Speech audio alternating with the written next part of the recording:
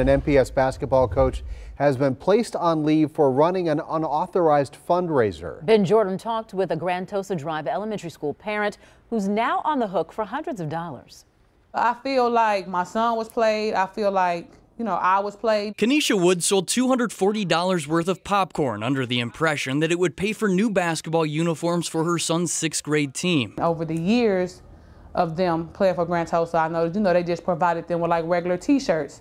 So it was like I was interested in, seeing the team and my son in these new uniforms that they were promised. Woods says the coach told her the popcorn would arrive earlier this week, but just before, she saw a post on Facebook from another parent who said they had been scammed. I also called him and he gave me the same story. Oh, I'm sorry, I thought I was supposed to be getting some money back from a settlement. I thought my money would be back in time so I can put the order in for the popcorn. Milwaukee Public Schools sent today's TMJ4 a statement that reads in part, Milwaukee Public Schools is aware of this situation and is working with the Milwaukee Police Department to investigate the matter. The staff member responsible for the popcorn sale is on leave until further notice. Woods and other parents filed police reports as school administrators directed them to do. Now she's trying to figure out how to pay back their unhappy customers. If I can get them the money back myself to pay them back, because at the end of the day, that's relationships.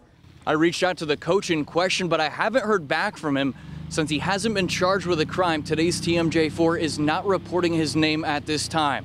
Reporting on Milwaukee's northwest side, Ben Jordan, today's TMJ4.